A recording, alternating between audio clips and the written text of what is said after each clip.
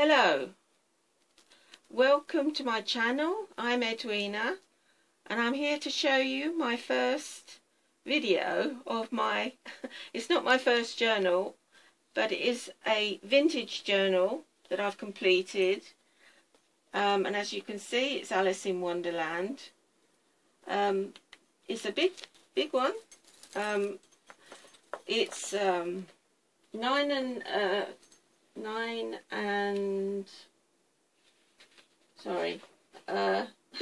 1.25 inches that way, 6 3/4 that way, and it's got a 1.5 inch spine. I put a dangle on the spine which is removable, and it's mainly elements, characters from the Alice in Wonderland story. This is the a dust jacket from the dust jacket of the book that I was meant to alter, and that was on the back, but I didn't do that in the end. The cover is made from craft text, and I've covered it with fabric and lace, eyelet and seam binding for the closure. That was in the book, is one of the end papers. There are 8 colour plates in the book, and I've transferred them into here. I've used a designer card stock, Bo Bunny's Sweet Moments. I need to thank Yvonne Preston for not only her inspiration but for her blank journal kit, which I have incorporated. The digital download kit, Alice in Wonderland kit, is from Pop Stock on Etsy. Now there were lots of black and white illustrations in the book which I have cut and used. That's a handmade tag. I've used lots of lace. That's a picture from Summer Pinterest, Summer Graphics Fairy, and that's the Alice that was in the film, Tim Burton's Alice in Wonderland film. This is an envelope, and it's got the White Queen from the film, and there's a space for journaling on the back. There's plenty of space for journaling in the journal. That flips out, as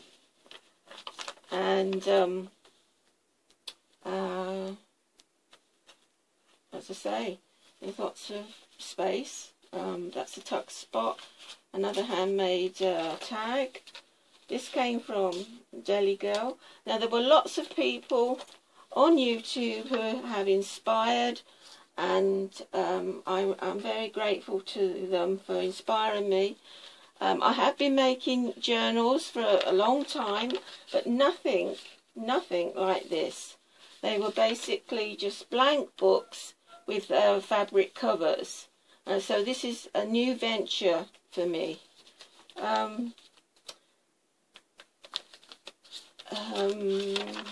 What else can I say? I don't just make journals. I'm a butterfly crafter, and I flip from various crafts. I love various crafts, so I may video some of the other things I make. Now this is a tea bag holder, and surprise surprise, I think there's a tea bag inside. Earl Grey.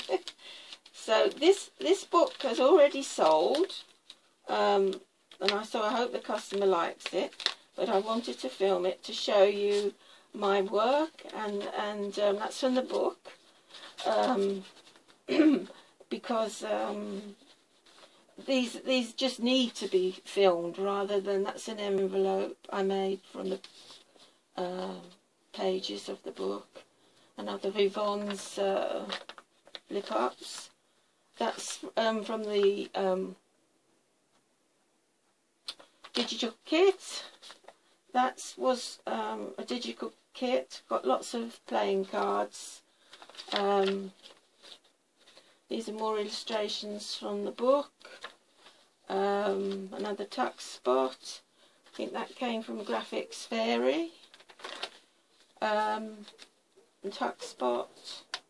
Now this is the centre of the book, and I've made a little journaling book for writing in, and that lives in that pocket there. This flips out. Journal card, more illustrations, another envelope. What's in here? Oh, the Mad Hatter from Tim Burton's film, Alice in Wonderland. A tag, music paper, more pictures from the book, belly band, another pocket, and that's one of the illustrations, and a flip down, another lace pocket. This is some vintage lace with another tea bag, and that is the message from Lewis Carroll to the children, to child readers of Alice Adventures in Wonderland. Christmas 1871.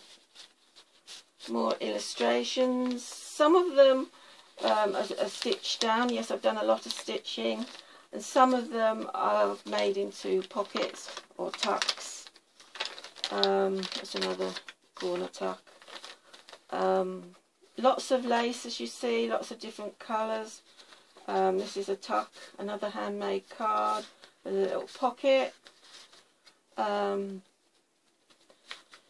Love lace, so you'll find lace on everything that I make. Another journaling card, and more images and quotes from the digital kit. Postcard,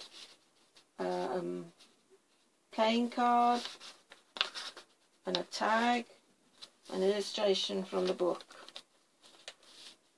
Another playing card, another belly band, that came from Deli Girl, seed packet, another playing card.